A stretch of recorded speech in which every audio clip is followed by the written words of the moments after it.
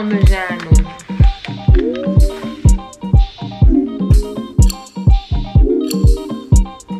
Only by people feeling included, that is respected, valued, trusted, safe, and being able to be their best self. It's only by people feeling included that they are going to be able to do their best work. So that's it in a nutshell. So good afternoon, guys. I have finished this is my second co-hosting gig on the podcast I was telling you guys about. Right now we are just in the process of pre-recording quite a few interviews, and then once we have quite a few of them, then the podcast will be released, or rather the episodes will be released. So today, that was what I was doing just now this afternoon. My lovely assistant is making what is it? Sweet potato brownies. Sounds crazy. Potatoes, is that even enough? How many brownies do you think we'll get from this? So potato so far, coconut oil. I don't even know about this. This just sounds a bit bougie, but it's okay. It's just everything that you're doing is just everything that you're doing is just irritating me. Like, everything. Bake them for like 10-15 minutes, then you steam them. So essentially just wrap them around in baking paper, leave it for another 10 minutes, then it's soft, then you mush it, add all the ingredients, then you bake it and make brownies. Okay.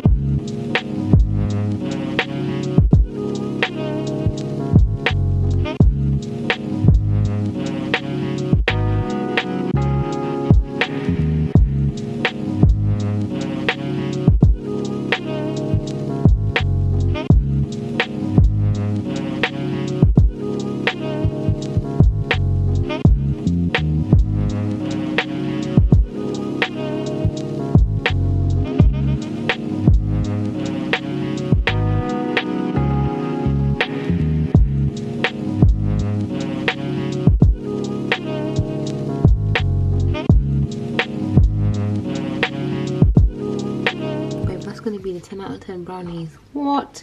With a little dash of ice cream. This tastes so good. This is the best dessert I have had all year.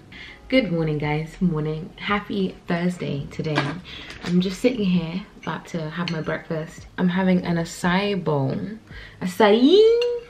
Acacia? Açai. Yeah, so I'm having my acai bowl. I haven't had this in ages. I have a recipe. I'm gonna link an Instagram post in the description box where I share one of my favorite recipes. I shared it at the very start of lockdown because I was having this lots and lots. It's kind of like my porridge alternative when I wake up and I want to have something a little bit more heavier to fill up my stomach. This is what I'll go for. Though today's one, this is trash because I'm actually missing a lot of ingredients. There's no fruit in it. I put some cashews instead. But there's no fruit and it's too watery because I didn't use almond milk. I normally use almond milk, but I actually used cow milk. I was gonna say goat milk. Ugh. I don't think I've ever drank goat milk. I feel like goat milk, the thing about goat milk and goat products, nobody asked. The thing about goat products is they really do be smelling like goat. Like goat cheese really do be tasting like the smell of goat. I feel like if you've never smelled a goat, then you don't know what I'm talking about. But I have smelled goats before. Not that I sniff goats or anything. That's weird. But my mom, I don't know why I'm explaining this. This is so funny. This is hilarious. When I see YouTubers over explaining something, I'm like, sis, relax. But yeah, no, really. My dad has goats. My dad owns goats in Kenya. I guess anyone who is from the diaspora, or rather some of us who are living the diaspora, most of our parents back at home have like cattle, because that's like currency back at home. So we've got cattle, we've got goat, we've got chickens, we've got what else is my dad? I say we as if it's any of mine. It's got nothing to do with me, but hopefully I'm a bring some. Let's talk about bride price. This is funny because this has got nothing to do with me. Please don't be doing calculations.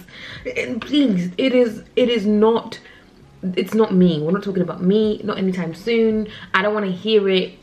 Thank you. But bride price, it's funny because I was watching a documentary about this probably like a month or so ago, and I'd love to discuss that with you guys, to be honest. I love the comment section that we have in this channel. There's always so much. We talk about everything, and I think someone said that they really enjoy the way we talk about a variation of different topics and stuff, and I do too. So yeah, bride price, let's chat about that, because if you're from a different background, if you're not from an African background, I don't know if they have it in other cultures, to be honest, but I know that we have it in Kenya. I'm Kenyan.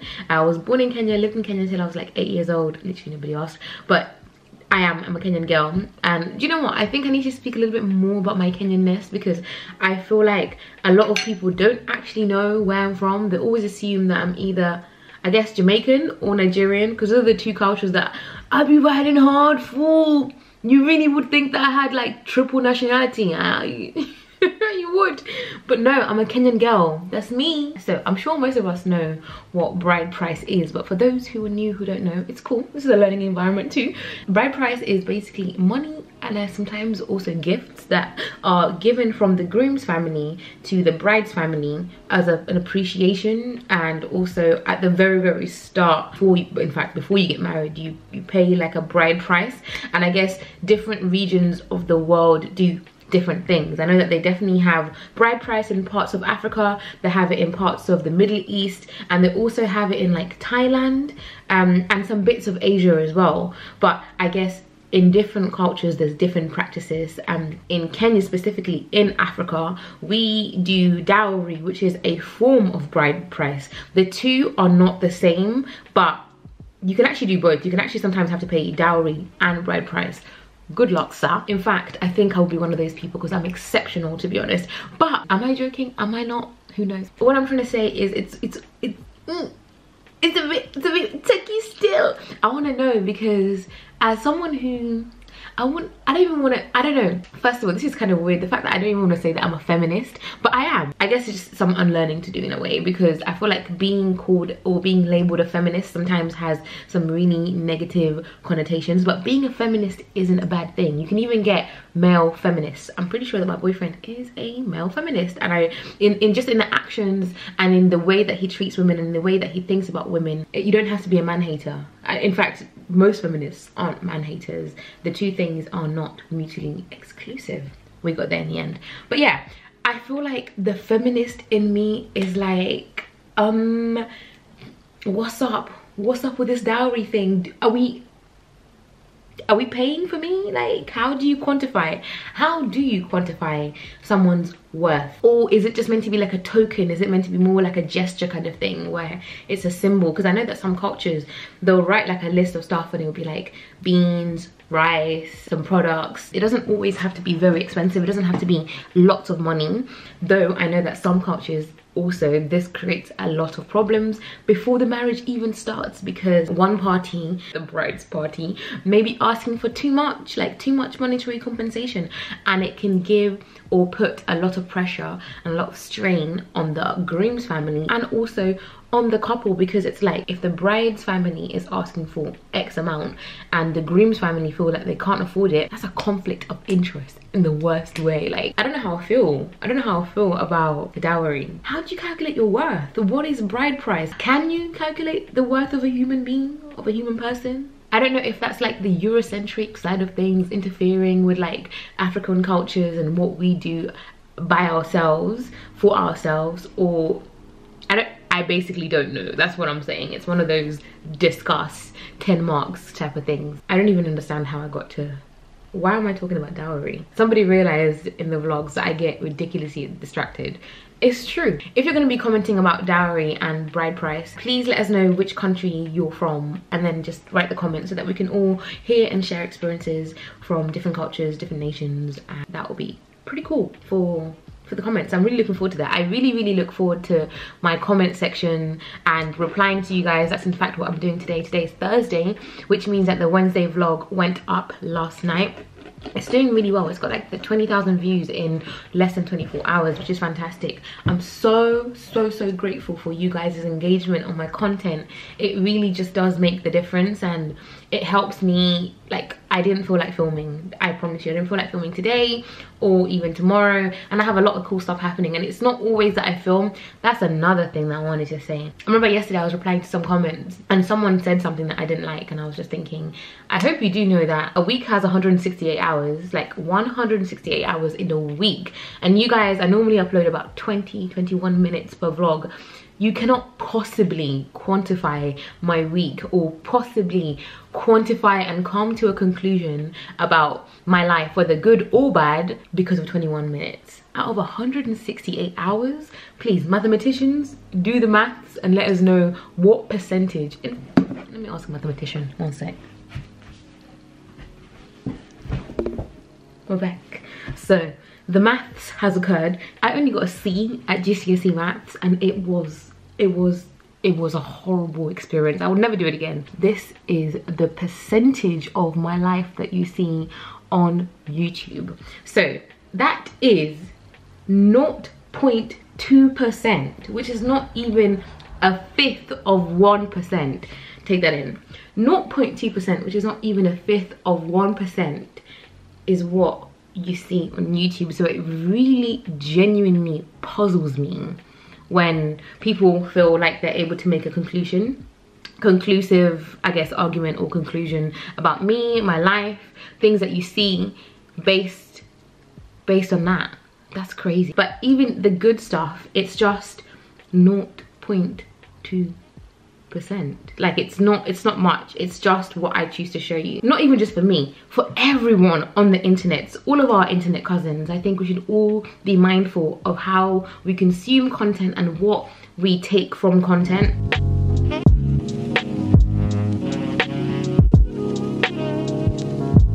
Just about to get into this Uber. This Uber is outside, running late. Of course, I've even missed saying I'm running late. Wow. Let's take a moment to run a little bit later just for the culture. Yeah, really, I need face masks. Or should I go for the white? Babe, we need to go. Gotta go, man. Yeah, so I'm coming on down the lift. Yeah, hello? Hi, I'm just coming down the lift. I'll be there in like 2 minutes maximum. No problem, yeah. Thank you, bye. Yeah. Down the lift. Babe, does that count as a lie to qualify for hell? I had to make it believable.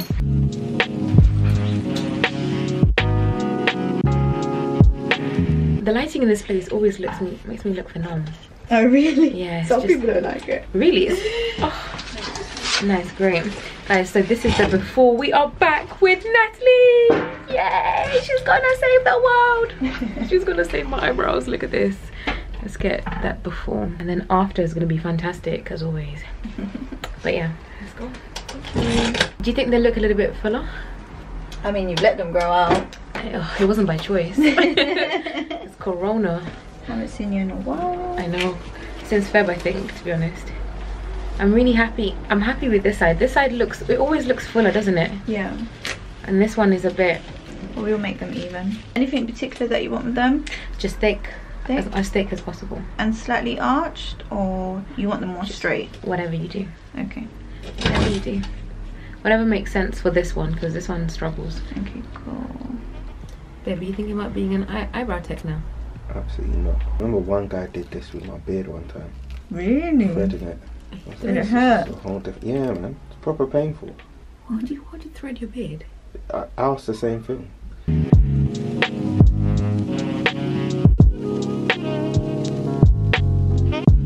And lost a lot of weight walking. Yeah, you look slimmer.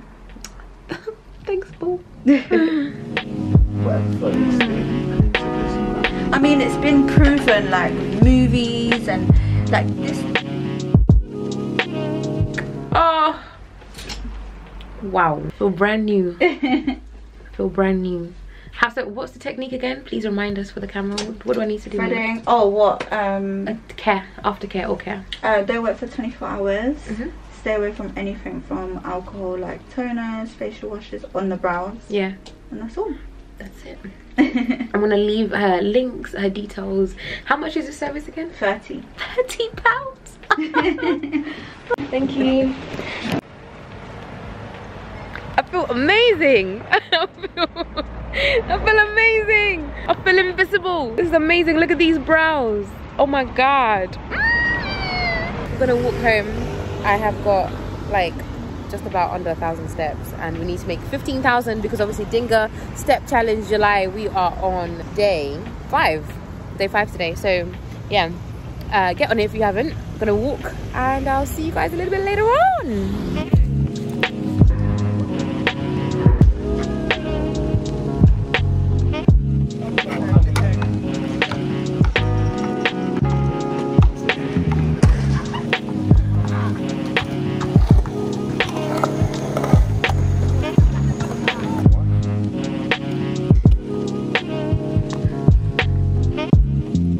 Got vanilla, got cookie, got brownie, got another brownie, I've got another cookie. It's delicious. These are from Cakealicious and they taste so good. So good. This cookie is so soft. I've just never tasted. Look at how soft. It is ridiculous. This is from Cakealicious, black owned business. It's so delicious. I'm looking forward to this. But the cookies are 10 out of 10. Out of 10.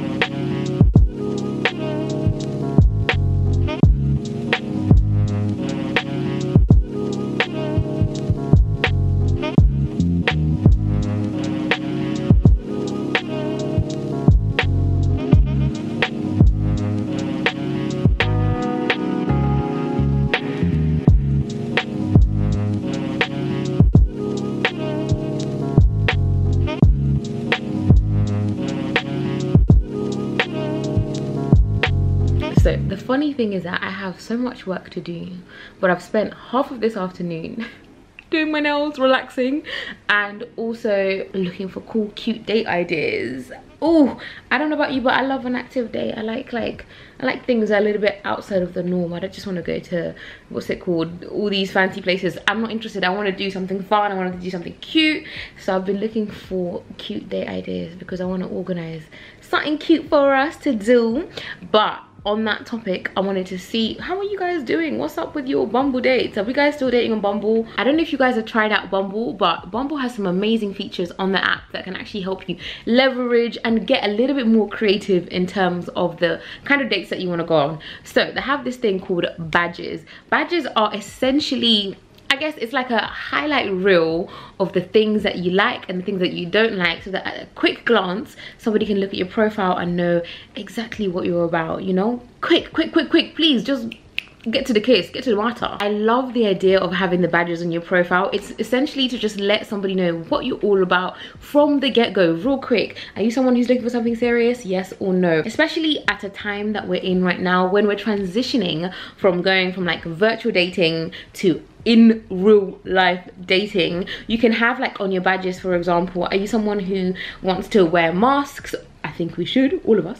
You can put something like that, so it's like it's easier and you don't have to have awkward conversations. You can know that, okay, maybe I'm someone who likes adventurous dates, so I want to go on, I don't know, a boat ride down the Thames, which you can do, by the way. I want to go on a boat ride down the Thames, but I want us both to keep our social distance and I want us both to wear masks. You can communicate something like that really easily on your badges. And you know what? As someone who's always talking about boundaries and the importance of setting boundaries with everyone in your life, including those ones that you're dating on dating apps, I think this is an amazing feature. It just takes away that awkward conversation. It takes away you having to be the one to say anything, and it also lets you know about the other person, because I know sometimes it's not all about us ladies. I know. I'm gonna leave the link in the description box for you guys to download Bumble. Give it a go, ladies. Let me know how it goes. Remember that Bumble is a place where you have control. Women have power, and I am all here for it. So yeah, go check out the link in the description box. Let me know how it goes. If you guys have had any dates from Bumble so far. Let me know, because I am I'm excited to hear the tea. You guys always have the best tea for me. I'm finna go do some work and then get lit. That's my plan. How about you?